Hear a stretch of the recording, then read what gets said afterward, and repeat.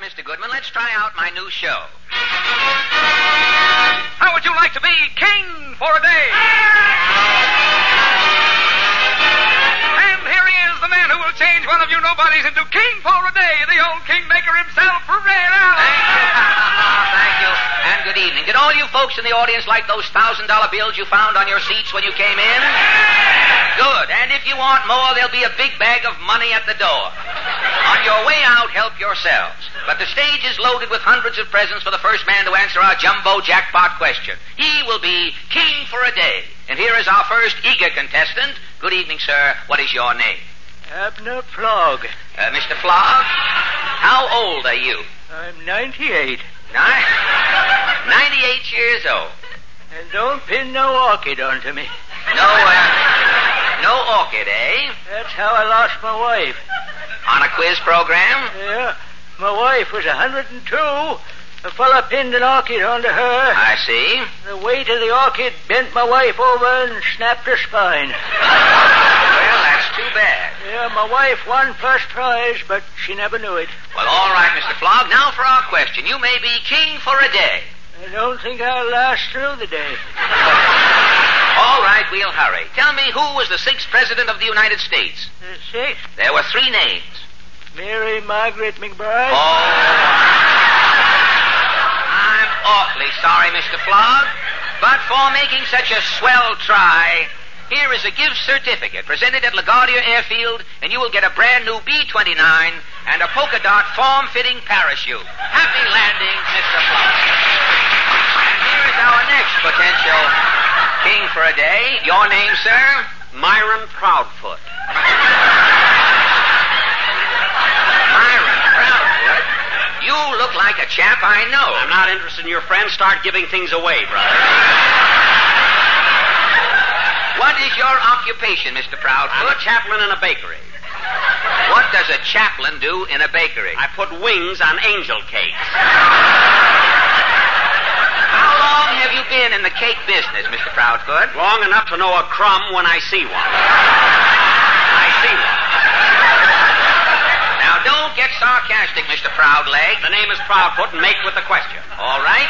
Who was the sixth president of the United States? John Quincy Adams. John Quincy Adams is correct, and Mr. Myron Proudfoot is king for a day.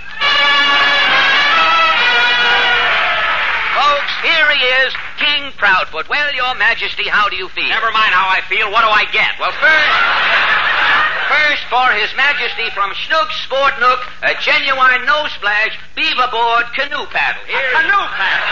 Oh, boy! And with the compliments of Tiffany's, this chromium pitchfork. Hey! A four-prunger, and it's all mine. And from Hemingway's hardware store, 200 pounds of self-hardening putty for King for a day. Just what I needed. Just what I needed. This is just the beginning, King. King, you are over 35. By 2 years. Fine. That's Jumbo Cotton, Uncle Jim, for His Majesty. He is over... Effie, that's yipe backward. And here, the piston rod from a genuine Baldwin locomotive for His Majesty the King. Small locomotive. And here, from Melody Lane Music Shop, this case of 2,000 soybean mandolin picks. These are the mandolins. I just keep pinching myself to believe it. Immediately after this program, Your Majesty will be guest of honor at a banquet at Hamburger Heaven. Tomorrow morning, through the courtesy of the Sanitation Department, you will be guest conductor on the 11.5 garbage run through the Bronx. At night, in your ermine robe, you will be whisked by bicycle to Orange, New Jersey, where you will be the judge in a chicken cleaning contest. I'm king for a day. And that's not all. There's more? Yes, we are going to start right now to make you look like a king. Sam of Sam's Super Shoe Shine Stand is here to brush your shoes. All right, Sam. Sam, watch out for the button. Next, the president of the Busy Bee Hat Cleaners is here to block your hat. Take the king's hat, Mr. Bumble. And change the newspaper in the hat band. Your suit is a little baggy, King. Boys, take His Majesty's coat off. Wait.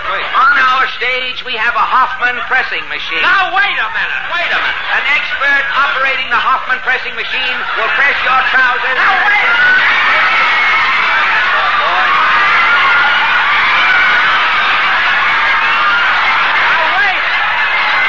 Keep your shirt on, King. You better keep my shirt on. We're a little late, folks. Tune in again. Come on, next Alan, week. give me my pants. Quiet, King. Alan, Mr. Brace, where are my pants? Daddy, for 15 years I've been waiting to catch you like Alan, this. you haven't seen the end of me. It won't be long now. I want my pants. Well, if you don't know what day today is, Today is the day to get out the tall grasses. The iced tea season is here. Time to enjoy iced tender leaf tea, one of summer's main attractions. Yes, iced tea is raised to its ultimate best by the use of this richer blend. In fact, the iced tea season has played a big part in making tender leaf tea so famous for flavor. Flavor means more. It's more important through the summer months. So everybody sets out to get all the flavor going, and that leads straight to tender leaf tea for finer flavor and more art. In spite of melting ice, the richer goodness of tender leaf tea persists. The last swallow of the glass is still delicious, still flavorful tender leaf tea. As summer This comes is on- NBC, the national broadcasting company.